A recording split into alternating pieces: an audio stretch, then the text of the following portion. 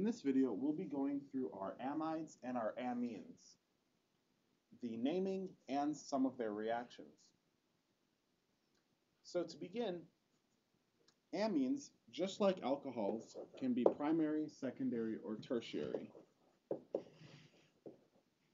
Right, so if you have a nitrogen, nitrogen can only have 3 bonds, unlike carbon, right? So carbon looks like this, nitrogen looks like this, oxygen looks like this, right? So those are our 3 big elements that we need to understand their binding. So nitrogens have 3 groups. It can be hydrogens or anything other than hydrogens, represented by R.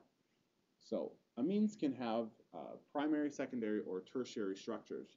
Primary, meaning that there's only 1 R group and 2 hydrogens. Secondary, meaning that there are 2 R groups and a hydrogen. And tertiary, meaning that there are 3 R groups.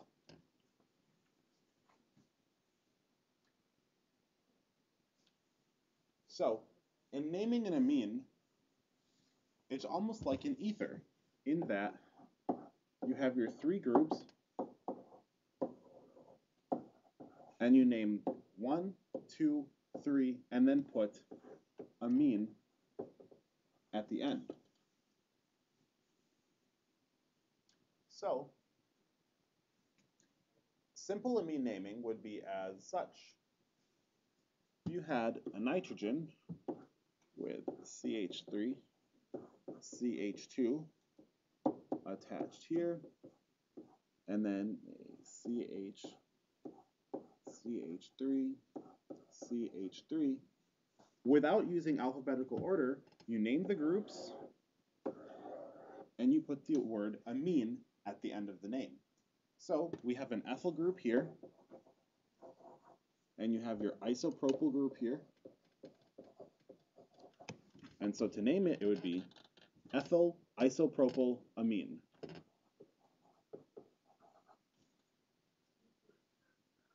If there's also an alcohol in the structure, and I'll begin using shorthand for the carbon structures,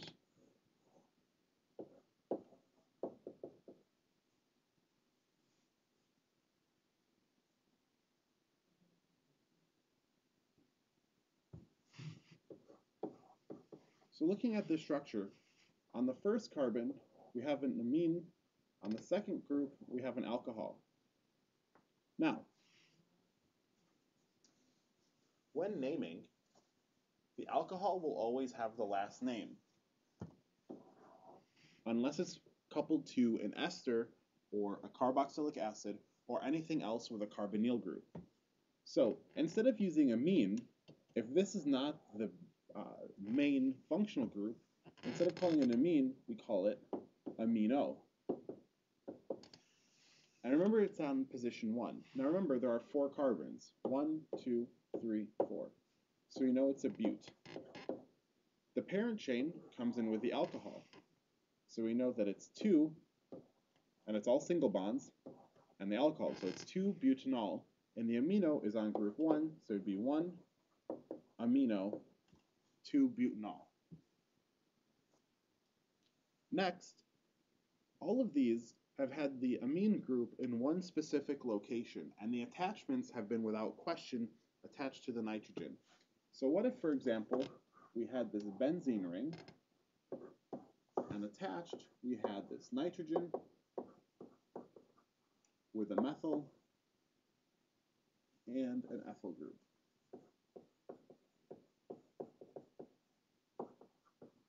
How would we name this structure? Pause the video and try to name it. To begin naming this structure, if we were to simply say methyl, ethyl, benzene, amine, which is completely wrong, you would have no idea where the methyl or the ethyl groups are.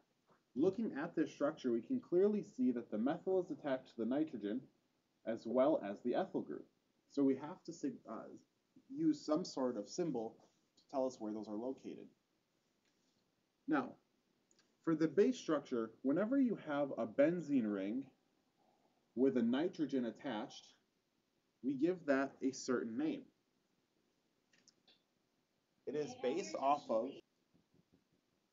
it's named off the compound discussed earlier, aniline, which is drawn as such. Your benzene ring with an NH2. This is your aniline base.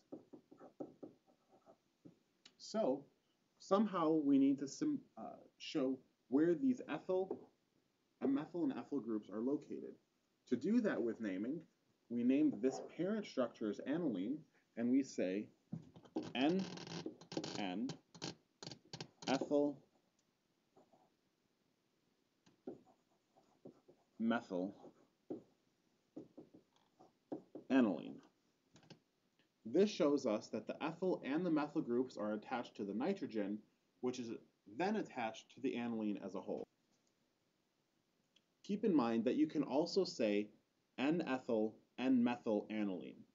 Whether you say NN or split them up before each term is exactly the same. It does not matter. For amines, there are two basic reactions, to turn them into amides and to turn them into salts.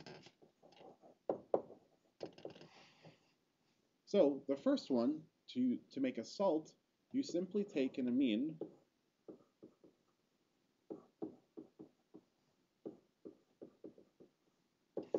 and add HCl. When you add HCl, you then get your ammonium salt. So you'd have CH3, N, H plus, minus Cl. This is one of the easiest reactions you'll find on your exam. Whenever you have an amine plus an acid, you add a hydrogen and you show the salt compounds. Now we'll get into amides. Amides are pretty similar to amines, except they're attached to a carbonyl group.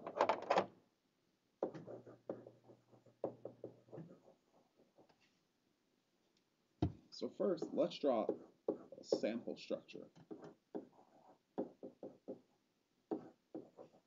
This is the base formula for an amide. You have your carbonyl in the middle, your R group on one side, and your amine group on the other side. With naming, you simply name the molecule by writing amide at the end of it. So, for example, if we had our benzene ring, we have our carbonyl group here, and an NH2, this would simply be called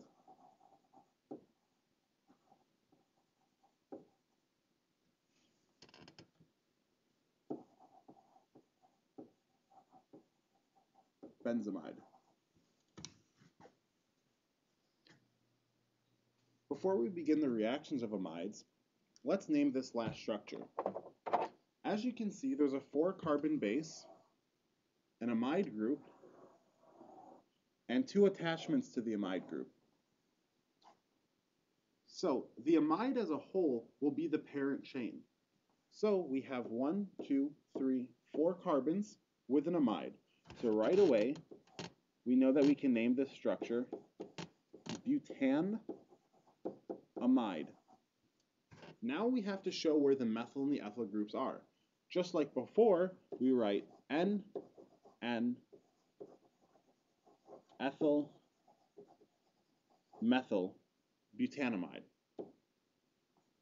That way, we know that when reading the named structure, that NN shows that the ethyl and the methyl groups are attached directly to the nitrogen and not to the butane chain.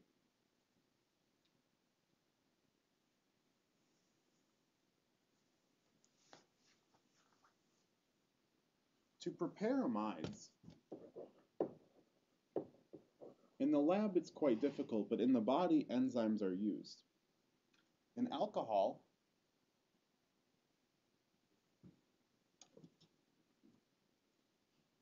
actually, in other words, to make an amide, a carboxylic acid plus an amine are used to make an amide.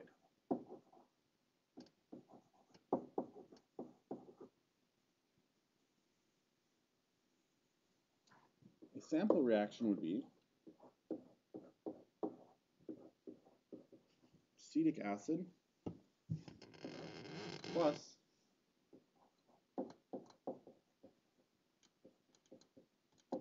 this amine, and it would give us the following structure. Now, just the same as before,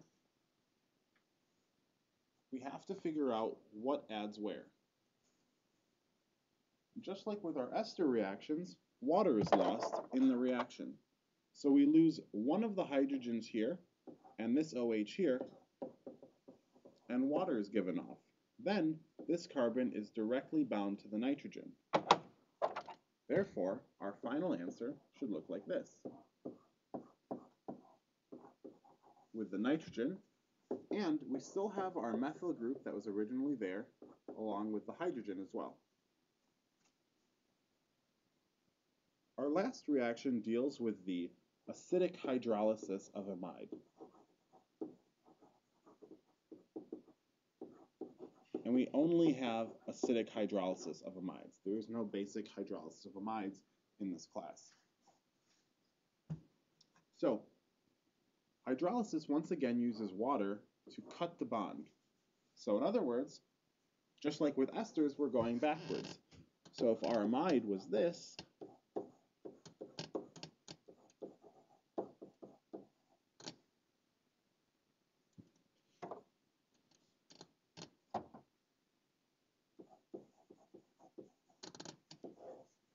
if we were to treat it with acid,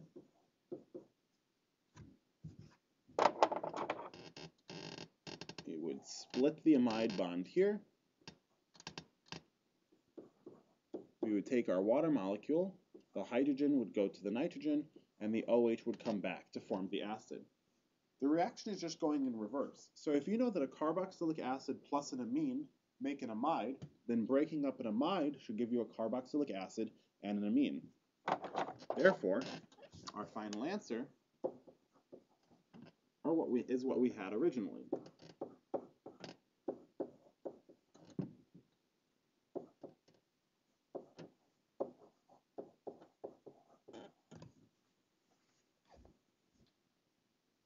That concludes our organic reactions and our naming.